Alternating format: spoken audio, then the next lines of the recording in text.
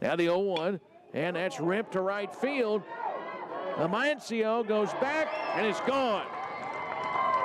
So a 3-run shot over the right field wall for Dewald, and Michael Dewald with a home run now. That's his third on the season.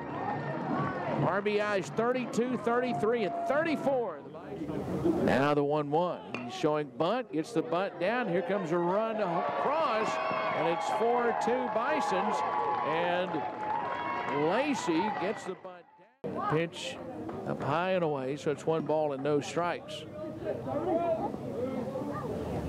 Helms is 0 for 2 in the game. He walked and scored in the 3rd inning. Left-handed batter, right-handed pitcher, 1-0. And lined up the middle for a hit. Bisons have a 2-run lead again. Helms drives in the run, and the Bisons lead 6-4. He comes set with the bases loaded, and the 0-2 pitch. He got him. Swing and a miss, Whitaker. Bradshaw's 3rd strikeout. Pitch home, and hit well to right field. Amancio goes back, and it is off the wall. Martinez scores. Johnson will score, and it's 9-0 Bisons.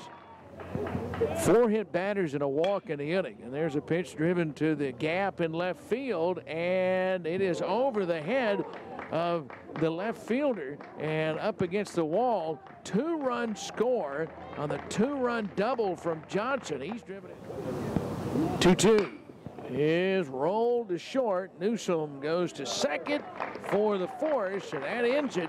And the Bisons win it 13-0, and they take both games of the doubleheader today, and they win the series over East Central.